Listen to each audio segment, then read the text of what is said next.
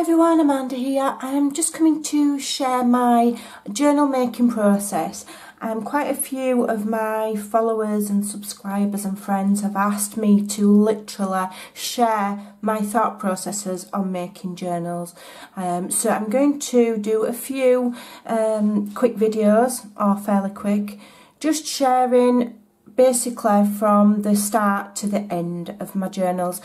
So I'm not going to film the whole of the journal, but I'm going to do it in stages and show you as I'm going and as the journal progresses.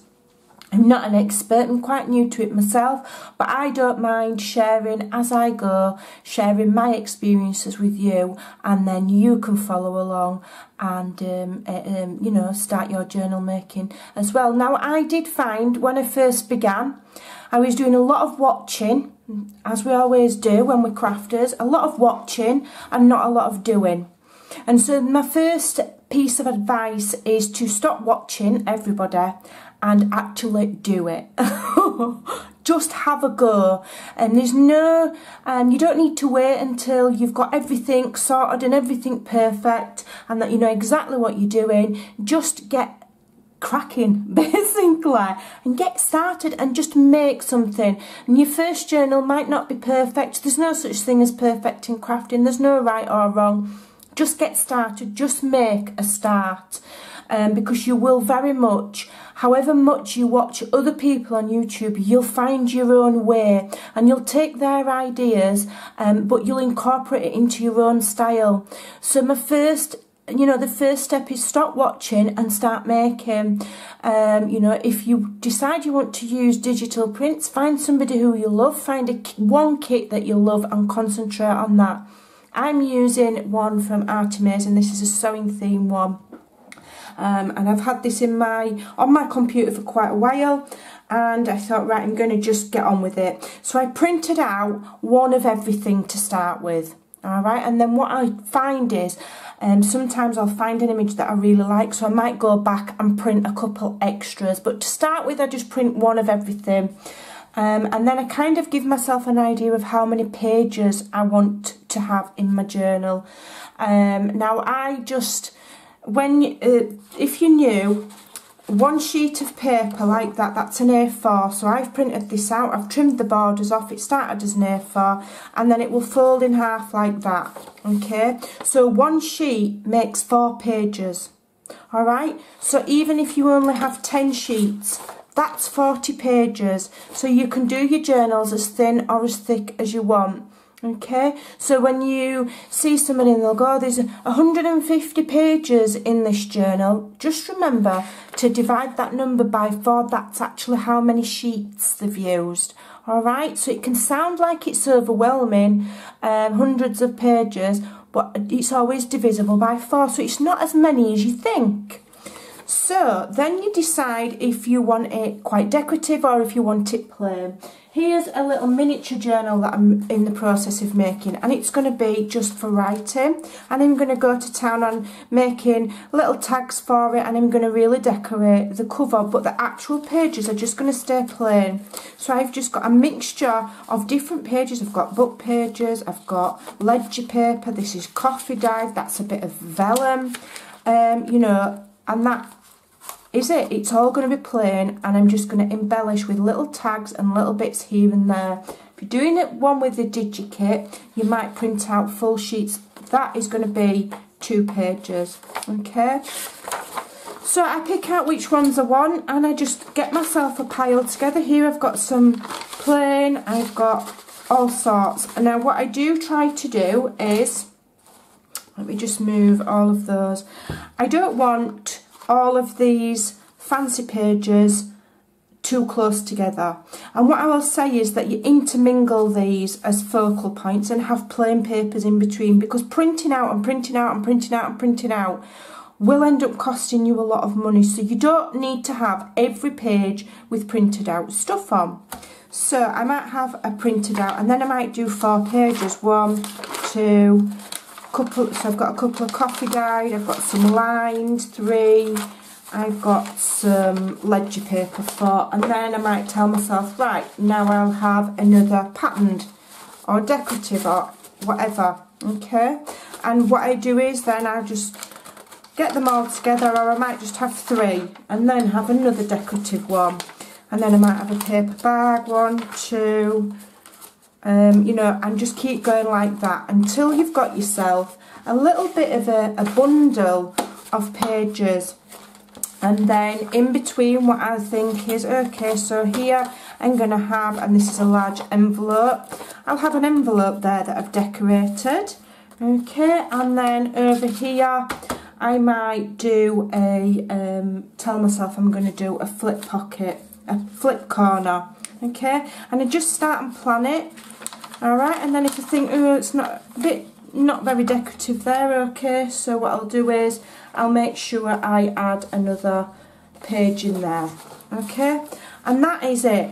Alright, and then you just get it until you're happy with the very bare bones of it.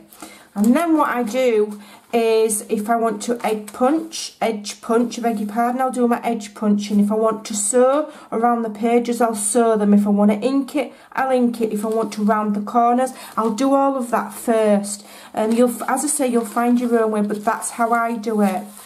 Alright, now when you'll hear some people talking about signatures, and typically in a signature, I mean, you can have as few or as many pages as you like in a signature. It's totally up to you. Some people like lots and lots of signatures, so they all sit nice and neat next to each other.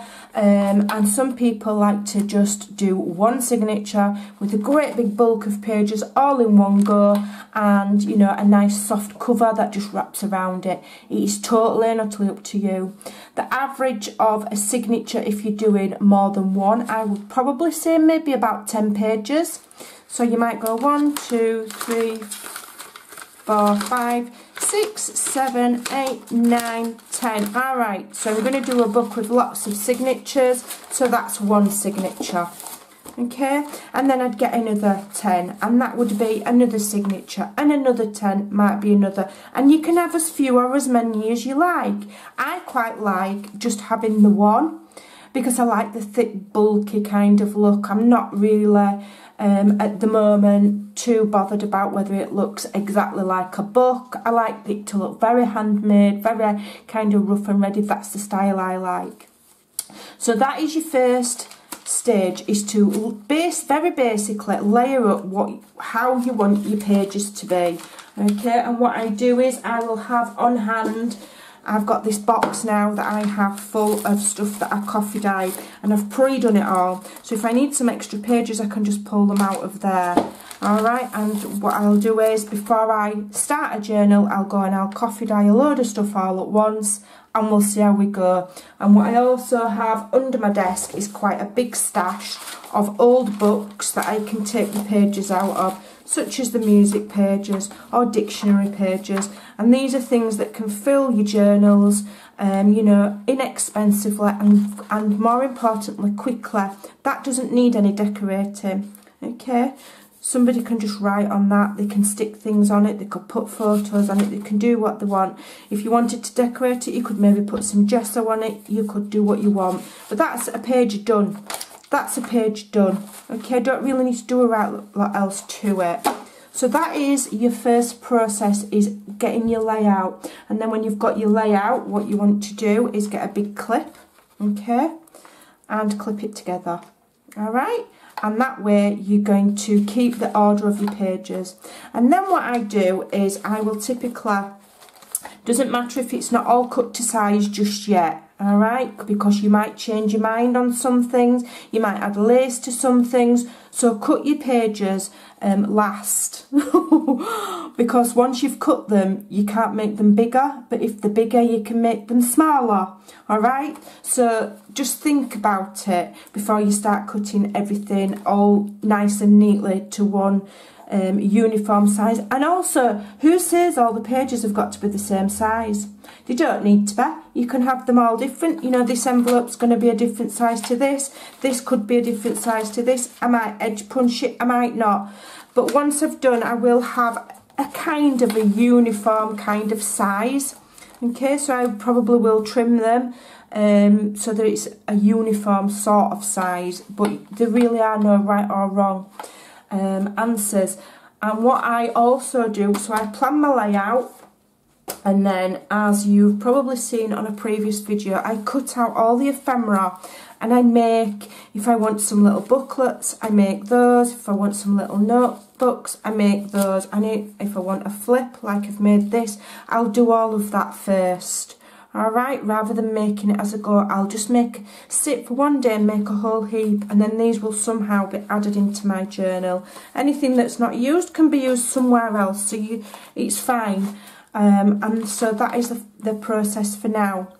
So what I'm going to do is, I'm going to go away now and I'm going to properly plan the layout of this journal, and I might go and trim and add lace or sew around the edges or whatever I'm going to do, and then I'll come back when I've got the kind of base layout sorted, and I'll show you how I decorate, because you know, when I do mine, when I've got the digital images, I'll pretty much leave it like that. I might add a little tuck spot or something, but I like to show those. But on the plainer ones, you might want to leave some for just writing on, and some you might want to customise yourself and decorate, or add tucks or add flips. So I'm going to come back and I'm going to show you me maybe doing one of the plainer pages. Alright, so this is the start. So perhaps you can follow along with me. Go and pick a journal design that you want to do. If you've got some images, print some out, get them cut out, get your little ephemeras made. There's loads of videos out there, and we'll make this journal together and we'll have some fun. It might be spaced out over, you know, next week and the week after, because I do have a new job now, so I don't have as much time to craft, but I promised people that I would do it, and so I will. And I'll also show you maybe the processes of decorating a couple of envelopes and things like that. Although I will say there are loads and loads of videos out there. You know, check out Yvonne Preston, check out Artemis, because that is where I get a lot of my ideas, and then I will go from there and adapt them to suit myself. So in the meantime, go and watch those ladies, do some homework, get making some little booklets, and we'll get this journal filled and finished in no time. See you soon. Bye.